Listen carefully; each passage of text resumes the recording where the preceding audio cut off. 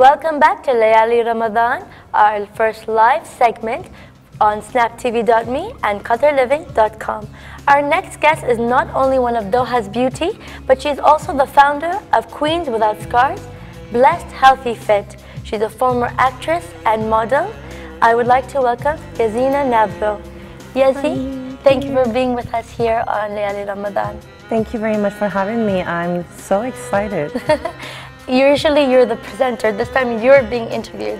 Yes. So we are going to ask you some questions about what you do. Okay. So first tell us, how is it being an expat and non-Muslim here in Qatar during the time of Ramadan? I have 5 years living in Qatar, and the first year was really hard because I was not used to the weather, the really hot weather. And I was with 3 little babies, and I didn't know anything about the religion or nothing at all, so it was really hard. And the next 2 years, the second and the third year, it was still hard, but it was but it was better. Okay. But you know, I used to be in a completely different country, but now that I'm living in Qatar, I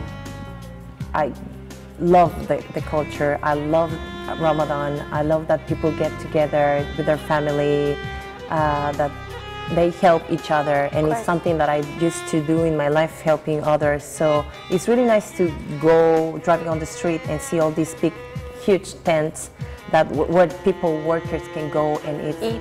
And have a nice iftar or suhoor. So one of the things that a lot of expats sometimes complain about is when things are closed. And a lot of things are closed during the day and then they reopen at night. Do you ever find that difficult and challenging? Yes, at the beginning it was difficult because I don't know about timings or anything. So now that I have 5 years in Qatar, I know that I have to go to the supermarket in the morning or at night.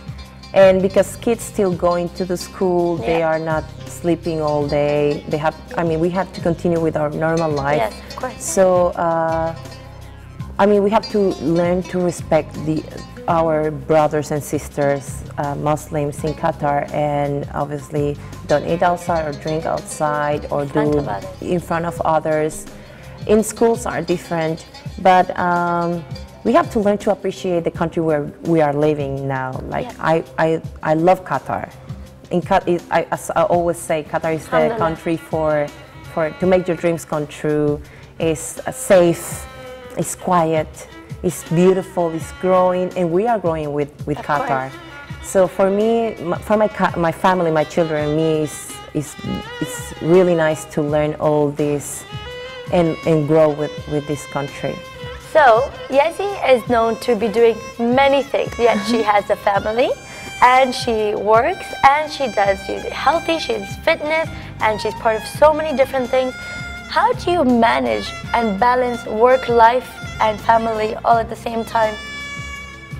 I have no idea. It's the same question I do every day, but I think I try to.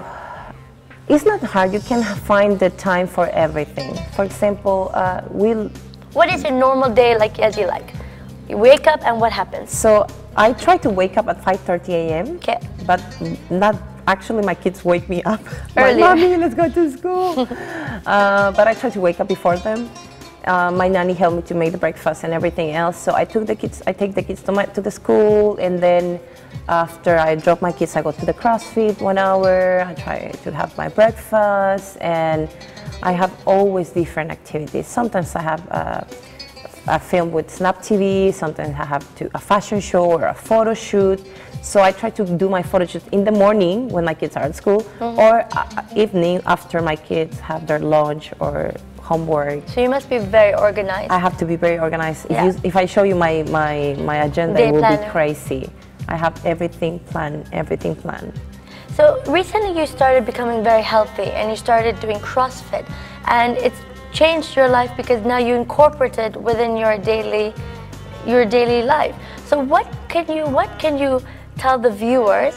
What advice can you give the viewers about keeping and maintaining a healthy lifestyle while doing all the things that people do here in Qatar? I think lose a lot of time doing things that are not good for our body or for us. For example, eating. I love food. I love food. You can ask my friend there. I love food. But for example, I promise there is people in Snapchat or Instagram or Facebook more than 30 minutes. So if you go to the gym 30 minutes, or if you go to the gym 1 hour, it's more than enough a day, and I can promise you will feel better. When you work out, you take care more of your diet, you sleep earlier. Like for example, I hurt my knee 3 months ago, not in the CrossFit, doing another things. So I stopped working out for 3 months. I lose weight, but the weight I lose, it was my muscles. So it's not nice. And I sleep worse. I couldn't sleep properly. I was like uncomfortable. I started having junk food. Don't tell the calories. We should take time, at least 20 minutes a day. Yes, and at least 30 minutes. In our daily schedule. So one of the things Yezzi and I both have in common is following our passions. Both of us have do several different things. Yezzi, you are involved in many different initiatives, working with children, working with abused women. When did you start getting into this, and when did you start feeling the need to start letting people aware of these important issues? I think it's thanks to my parents, because since I was really, really young, they always, like for example on Sundays, my mom used to make sandwiches, and then we go on the street and give it to the poor people. Wow.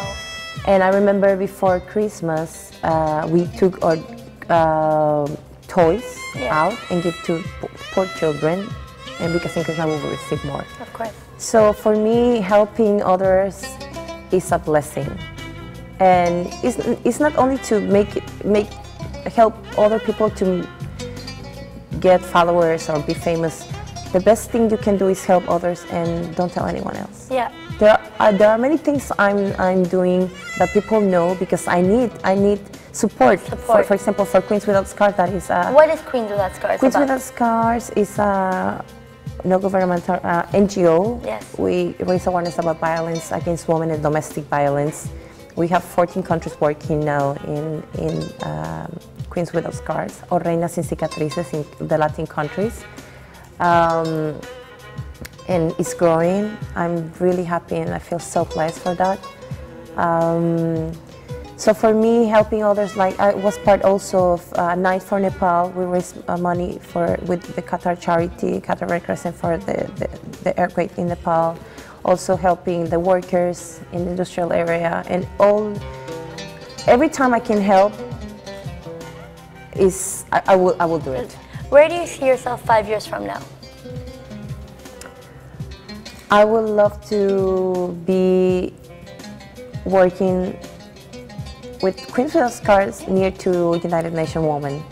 Inshallah. Hopefully I'm going in September to Egypt. Yeah. I have been invited to one congress there, and I will be talking about Queens Without Scars, so I hope I can go to more congress or talking about domestic violence and raising awareness about violence. And do you find there is a lot of domestic violence, abused women here in the GCC, or is it not as common as maybe in other parts of the parts of the world?